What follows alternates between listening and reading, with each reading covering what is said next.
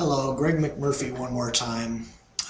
This is the third and final video of our series about transformer feeder sizing. Video 2, we were in the middle or to the tail end of specifying our secondary conductors and secondary grounding. 250.30, you really just need to read through 250.30. If you have a grounded system, read through 250.30a. It spells through step by step all of the grounding you have to do. We've talked about the grounded conductor, the neutral, the system grounded conductor. You know, that's a conductor in the normal path of current flow. Minimum is going to be 250.66 table sizing. On a really large system, you may have to use the 12.5% rule.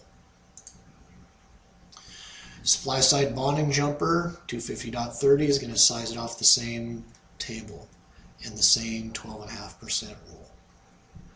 Your system bonding jumper, which is the jumper between the system grounded conductor and the grounding equipment grounding conductor and the grounding electrode, can be either at the source or at the first disconnecting means. Follow whatever your specs are. If there's no specs driving you, my suggestion is put it in the panel board. It's more easily accessible.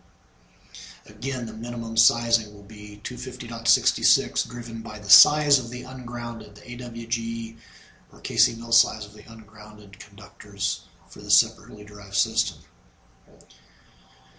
Our grounding electrode conductor, on the other hand, and I have already talked about it once for some reason, 250.30 A5 takes us to 250.66 table, and that's straight off the table. Once you get to the end of that table, 3/0 copper is the largest you ever need. Again, driven in part by what we found out about the grounding electrode system. Effectively grounded building steel and metal underground water pipe take us directly to the table, no exceptions.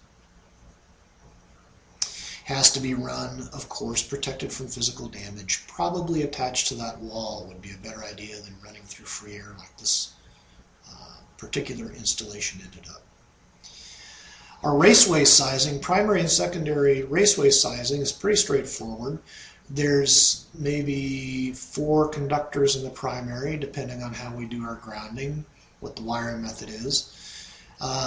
If that's the case, there's really likely 2 different sizes of wire, 2 different sizes of AWG conductor, which would send us to tables 4 and 5 in Chapter 9.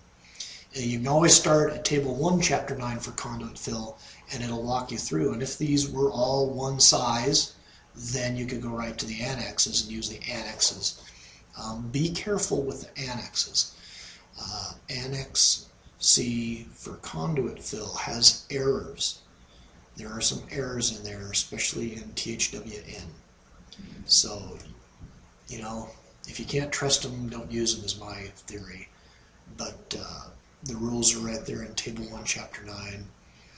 And you can always go to Table 4 and 5. Secondary side, you'll have, depending on whether it's a grounded system or not, single phase or 3-phase, varying number of conductors, and very likely a equipment grounding conductor. Now I'll just step back a minute and say that if your system bonding jumper is in the transformer, then you need to keep your path for neutral current, the white or gray wire, separate from the equipment grounding that has to take place downstream. So unless this wiring method provides a good grounding path, you're most likely pulling a green and a white or gray wire in that secondary raceway. And they're quite possibly different sizes than the phase conductors. Quite likely different sizes than the phase conductors. So again, Table 4 and 5 to get your conduit fill. Watch to make sure you're in the right columns and that we're using the right wiring methods. So that's really it. Check out the transformer KVA, calculate full load current, Take a look at your grounding electrode system to make sure we know what rules apply for running our grounding electrode conductor. Investigate the rating of the panel board if it's a main lug only panel board, or the 6 grouped overcurrent protective devices if it's an industrial installation and we're allowed to use that tap rule, or in the most likely scenario where you have a main breaker or single set of fuses that we're feeding with the transformer, check out the rating of that device, both its temperature rating of its terminations and its trip rating. Then we'll calculate, start on the primary. Do the primary breaker first. That's a maximum size that you cannot exceed. And like in our scenario, if you calculate out 70 and they tell you to put it on a 50, you know what, a 50 is legal. It might trip.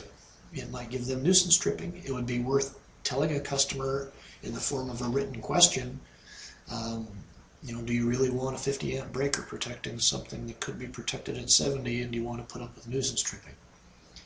But it's certainly legal under code. Then you're going to get some conductors. Conductors with enough ampacity and protected, and here's where you can apply 250.4b, next standard size language. Also, your 250.122 equipment grounding conductor and equipment bonding jumpers.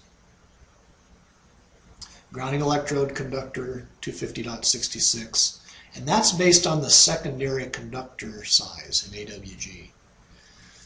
Your secondary conductors are sized large enough that they are protected by this downstream device, and no next standard size language in that tap rule, 240.21c tap rule, whether it's the 10 or 25-foot tap rule.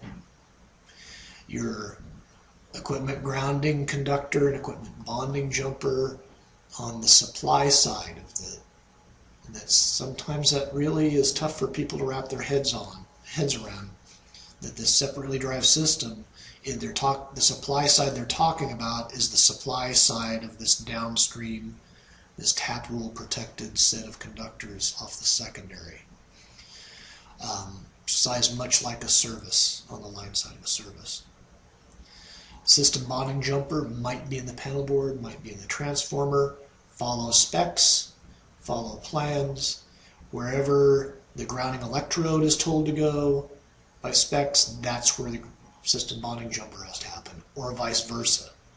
Right? The bullseye for grounding, system bonding jumper, grounding electrode conductor, grounded conductor, grounding conductor, all have to be at the same location.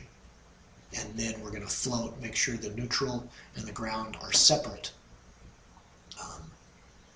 from that point on. Whether if the bonding jumper happens in the panel board, there will be a neutral conductor coming from the transformer, and then probably a green conductor going back to ground the transformer case if this wiring method does not provide suitable grounding.